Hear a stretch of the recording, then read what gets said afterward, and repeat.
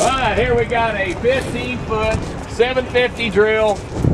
It does have 7.5-inch spacings.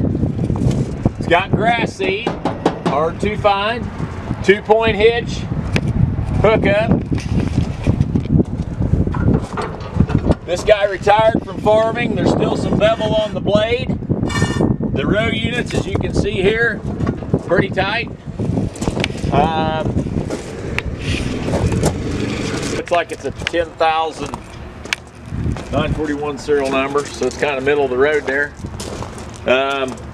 Went to pick it up. It'd been sitting in the barn. He had put 2 brand new tires on the back of this.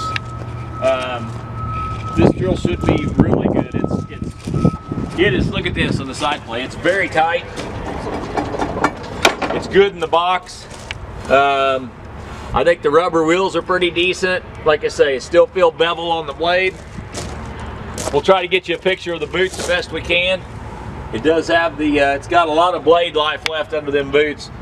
Wasn't a big farmer, didn't farm a lot of acres. It does have the John Deere cups on it, and I think you'll find when she gets up there and videos the top, it's really good. It's not cracked up or anything like that. Corners with a crack, it's not. This thing is very, very, very straight. It's got a little place right there.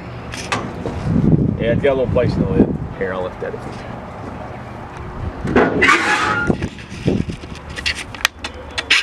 Looks like he's kept her oiled up and in good shape. He's got the seating rate chart under the lid.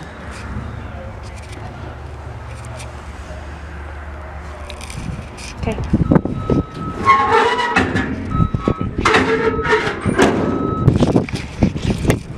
But seems to be in pretty good shape. He hasn't used it in several years, okay?